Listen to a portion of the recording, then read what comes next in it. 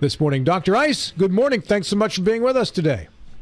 Good morning. Thanks for having me. I think your name is appropriate because it feels like it's cold enough out there right now that with the drizzle falling, we could get ice out of it at some point along the way here. Can you bring me some warmer weather here, please? Is that possible? Me too. Yeah. You have some concerns over what's going on in Washington, D.C. regarding the debt limit. We all do. Yours, however, centers specifically about how this could affect health care for West Virginians. Can you give me some more information on that, please? Sure, I'd be happy to. Let's start off by talking about what the debt limit is and, how non-controversial it's been for decades, right? So every year almost we see a debate over raising our debt limit, and we do that so that as a country we can pay our bills. And this is normally a non-controversial process that we've gone through, since 1960. Congress has acted on 78 separate occasions to either permanently raise, temporarily extend, revise the definition of the debt limit. And I want to be clear, this has always been a nonpartisan issue. 49 times under Republican presidents we've done it, 29 times under Democratic presidents. This is a way for the United States to stay solvent and pay its bills. What it is not is a way to hurt Americans, and specifically West Virginians. And let me talk about how that plays into this. Currently, the House got their the House Speaker McCarthy got his coalition together, and they managed to pass a package to increase the debt limit. But also included in that package are some cuts to programs that have nothing to do with our debt limit, especially work requirements on programs that help West Virginians like Medicaid. And so if we turn it around to the health aspect of this, what we see is that the U.S. Department of Health and Human Services estimates that 220,000 West Virginian Medicaid expansion enrollees are at risk of losing their health care coverage over pieces of this debt limit legislation that need not be in there. Okay, so how does he tie in the debt limit with this requirement work for Medicaid? What is the tie-in specifically? Have you seen it? Yeah, the tie-in that they're using is that they're going to save money from this. But what isn't the whole picture is that it's actually going to hurt hundreds of thousands of West Virginians.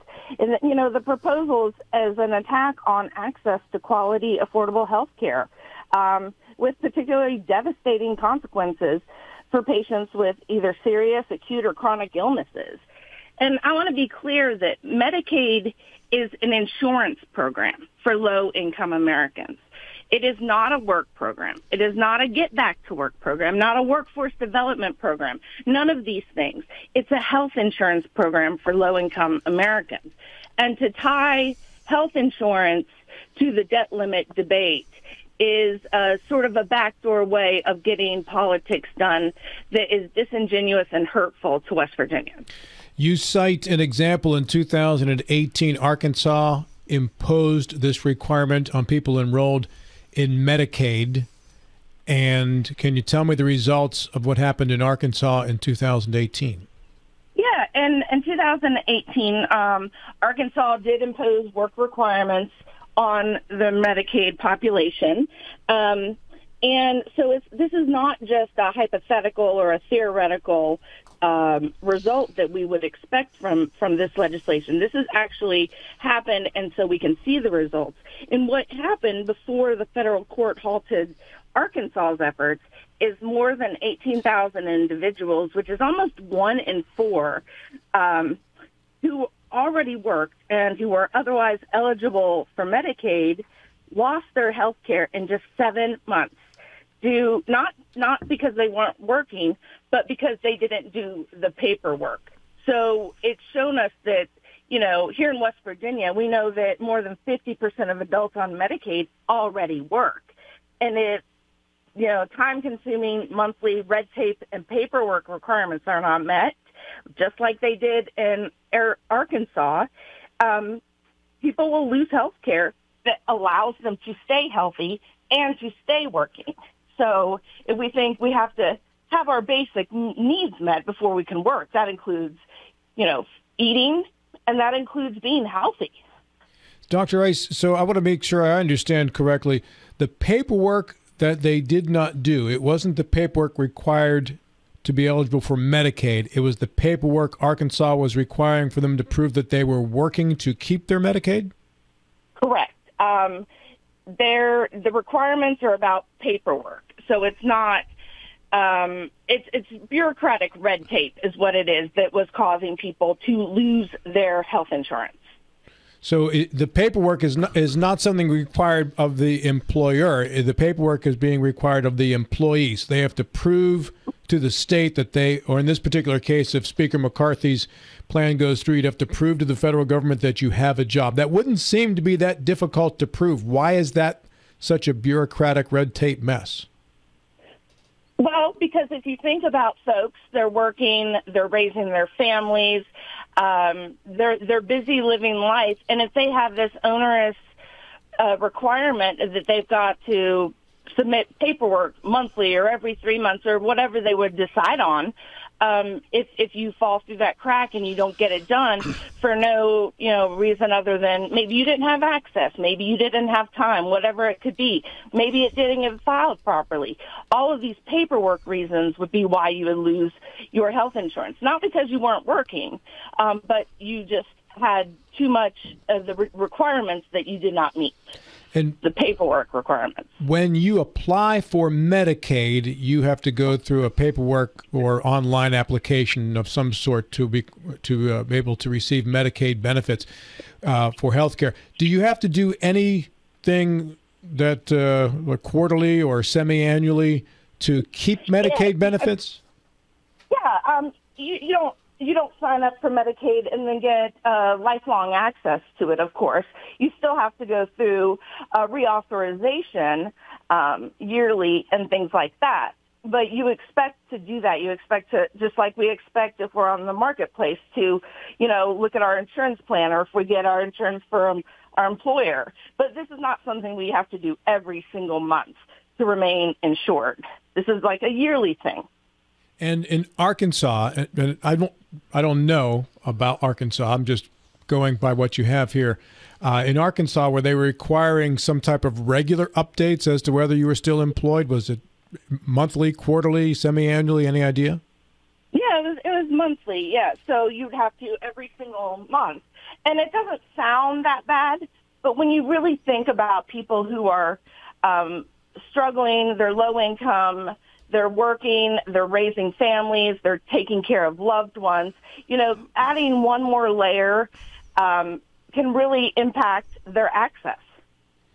Well, I'm not going to lie. I can understand the requirement of at least reporting once, but a monthly requirement that I still have a job is, I think, a little overburdensome there. John Bodwell, you have employees. You tell me. I've got a lot for you, Doctor. I appreciate you being on. The first thing is, if you're on unemployment, you have to report every week. So people are used to that. So if you have to report every month to get free health care for yourself and your family, that is important. Everybody deserves health care that is being paid for by everybody else's tax dollars. The least you can do is fill out a form on a monthly basis that maybe you used the word onerous. I mean, I can't see it taking people more than about 5 minutes. I mean, personally, I'm self-employed. I'm also a health insurance agent. I'm a Medicare agent. I believe people deserve health insurance. But I also believe that people who can work should work, and that if you don't work and you're able to, you don't deserve a lot of things. One of the big differences between us here in West Virginia and Arkansas, and we've had a lot of state economic leaders on recently, we have more jobs than we have people who need jobs. It's not like we have people who can work, who are out there looking for work and can't find it. Well, let me make a couple points here. Let me say one more thing, Doctor. Let me finish my thought. The other big point I have is, during the Arkansas problem, there was not Obamacare. If you are in and you are low income and you are working, you will most likely qualify for an Obamacare plan with very, very low premiums because it's all based on your income. So if you are working and you've got a family and you're struggling, you've got a chance to get on the marketplace, provided your employer does not offer group coverage. I mean, I personally pay $2,000 a month for my health care. I have to take the time to either write that check or go online and pay it every month. I mean, the least that somebody who's getting free health care can do is do, about the same amount of effort. And I believe everybody deserves health care. No question about it. A society, I mean, it's a basic right, but it's also a basic right for people to take care of themselves. Well, yeah, let me make a few points. First of all, I would say that Arkansas, it was under the Affordable Care Act or Obamacare. That was already in place when Arkansas. No, those plans did not begin till it did not really come full force into 2010, 2012, and that was in 08. So that's not the case. I see what you're saying. Well, let's go back to working in West Virginia. West Virginia, people on Medicaid actually already work. And unless they're exempted for various reasons, they're disabled, they're a caretaker to a loved one, things like that. But more than half of adults on Medicaid already do work. And health insurance, Medicaid is not health insurance or is not a workforce development program. So to tie it to work is disingenuous. Medicaid is a health insurance program. It relies on your income. It should not rely on can you meet paperwork requirements monthly over and over and over again just to show that you are still working and still low income. We do a yearly reevaluation of income, and it's based on income, and it's a health insurance program. That's what it is. That's what it was designed to be. That's what it's designed to do, is to keep our low-income workers healthy. And imposing these work requirements is going to make it harder for about 220,000 West Virginia Medicaid expansion enrollees to stay healthy. Well, most of the issue with the Medicaid expansion enrollees is the same thing that's going to happen in most states. There was Medicaid expansion during COVID, and also for the last couple of years, people automatically remained on Medicaid. There was no recertification process. So everyone kept their Medicaid. A lot of people who are going to lose Medicaid are going to lose Medicaid because, thankfully, over the past few years, incomes have risen. I mean, Sheets is starting at, $17 an hour now, where it was probably, $10, $11 before. Many people who lose Medicaid now, the vast majority are going to lose Medicaid because they're making more money. They're doing better. The marketplace has corrected itself. Yeah, we love having people move up the economic ladder. We are excited when people can do better economically for themselves and their families. But we know from other work requirements, efforts in areas like SNAP benefits and other experiments like that, they don't increase workforce participation. They don't encourage more work. They don't help people get back to work. They're just paperwork burdens. Well, and they are. I mean, I personally believe that the ill, the infirm, the elderly, people taking care of loved ones where they can't work should have Medicaid. But I also believe that people who are perfectly healthy and have the ability to work should be working. I mean, at whatever they're doing. And if their income is low enough, even with their work, then they should be able to get Medicaid. But, I mean, I know the Obamacare levels, and we do a lot of work with Obamacare. The Obamacare income levels are very, very low, where people can get in, and some families are paying, nothing. Some families are paying $50, $100 a month to have an Obamacare policy, and that is a once-a-year recertification, as you said at the beginning. I mean, I understand. I mean, what they're saying is we're spending too much money. You talked about the debt ceiling at the beginning. That's debt. I mean, I don't know in your household, but in my household, we don't say, all right, well, it's time to get another credit card because we want to advance more debt. at some point the debt has to slow down, and it's got to slow down in every facet. And if it helps to get people working, keep people feeding themselves, feeding their families by saying, hey, I don't get to keep my health care if I don't have a job and I don't prove it once a month, then I don't see the big deal with it. It's not onerous to spend 2 minutes a month probably going on a website just like they do with unemployment and clicking a button saying, yes, I'm still working. I'm still working at the same place. Click, I keep my Medicaid. On the surface, that sounds good, but what if you don't have access to the internet? What if you don't have a telephone? What if your only option is to visit the DHHR office, but you're working, right? There's a lot of factors that go into this. And one of the things that I do want to say is healthy people work. Unhealthy people don't work. Well, and a lot of healthy people don't work, unfortunately. And, the people that are working and using Medicaid, they have a chance to be healthier and move up economically. But what we shouldn't be doing is attacking America's most vulnerable, including 220,000 West Virginians themselves, over paperwork that doesn't even help. Dr. Ice, have you seen the actual requirements Speaker McCarthy has proposed in regards to what specifically would be required and how much time is required to complete the requirements? That was part of his negotiation with the Republicans in the House was how strict should these be? How many hours should people be required to work? How often should they have to submit paperwork? This is a debate that I think people are willing to have, but to wrap it up, and this idea of our debt limit is a sort of a backdoor politics way of debating something that we can talk about. But when you wrap it up in the debt limit, and I want to say to your point about debt and that, the national budget is not like a household budget. Countries run debts. They run deficits every year. That's normal. It's been normal for at least the last 3/4 of a century. That's just how federal budgets work. So like I said, for the past 6, 7, 8 decades, we have seen this not be controversial. Dr. Jessica Ice is the executive director of West Virginians for Affordable Health Care, and it is a Republican-dominated House.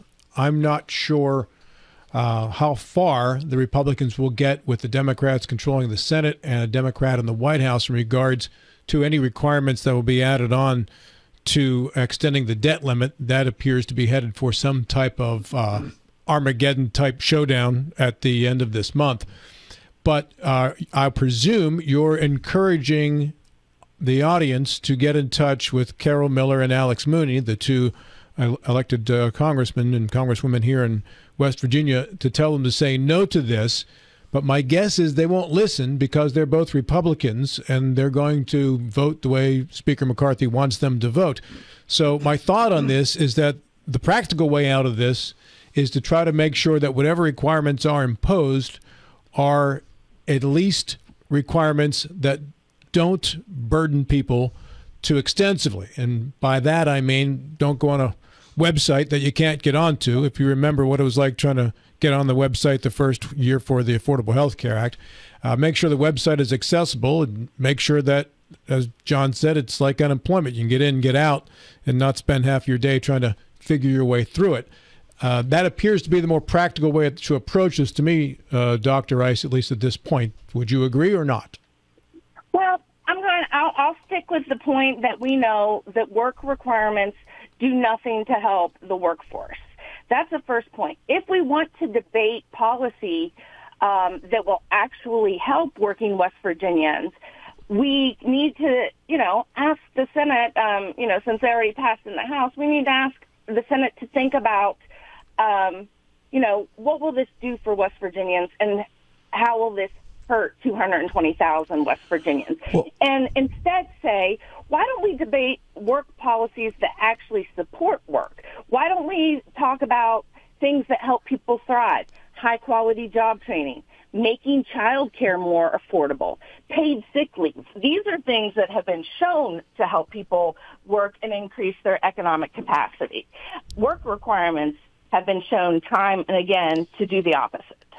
Dr. Ice, you've repeatedly said people who work, and I agree with you. And, there may be, 0.25% of people who don't have a cell phone, who can't report. You keep saying people who work. So do you agree that people who don't work and are capable of working should be removed from the Medicaid rolls because it's obvious they don't want to take a part in supporting their families, working, and doing what they need to do? So, those people should be removed. Do you agree with that point? I'm going to disagree with that because I'm going to go back to one of the points that I made originally. Medicaid is a health insurance program. It is not a work program. It is a health insurance program, and to tie it to work is really beyond the scope of what the program was designed to be. But is it fair for people who work and work hard, even the working poor who are paying taxes? Is it fair for all of us to pay for health insurance when a lot of us pay an onerous amount of money for health insurance? Is it fair for us to have to pay for people who are capable of working and don't choose to?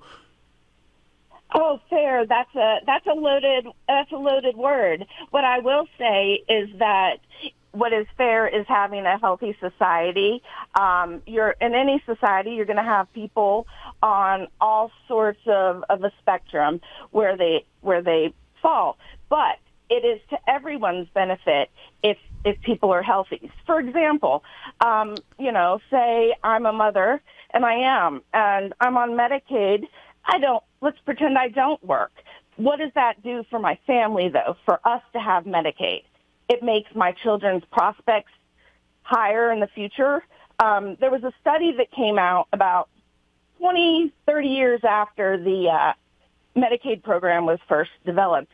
And what it showed was that parents who had access to Medicaid after the program was passed, their children scored higher in every measure that you could think of. Educational achievement, wages earned, health outcomes, chronic disabilities, all of these things. So having parents and families healthy makes the whole state healther. I agree. Saves money. And I agree. And these parents should want to have the work ethic or the desire to do what they should do. But and I believe 100%, regardless of the parent, the children should all be covered, and they are under West Virginia CHIP. Whether it's Medicaid or not, the children get covered, the elderly get covered, the ill, the infirm. I am merely talking about people who are capable of working and choose not to. People who would rather sit home doing whatever they do and not working. Do they deserve society to pay for their health coverage? I do not believe so. Well, I think that the number of people that would encompass is probably fairly small. But I'm actually talking about a study that showed parent access to health insurance, to Medicaid, is what made children's outcomes better. So regardless of if their parent worked or didn't work or any of that, just having access to reliable, affordable, accessible health care made their children's futures better. Dr. Ice, we're just about out of time. What would you like our audience to do based on this conversation today? I would like them to speak with our senators, Capito and Manchin, and say, think about West Virginians. Think about putting West Virginians first. Don't let the fight over this debt ceiling impact health care. Do not let 220,000 West Virginians risk losing their coverage over red tape. Dr. Ice, thank you for the robust conversation on this topic. Much appreciated. Thanks, Doctor. Yes, I appreciated it. Thank you.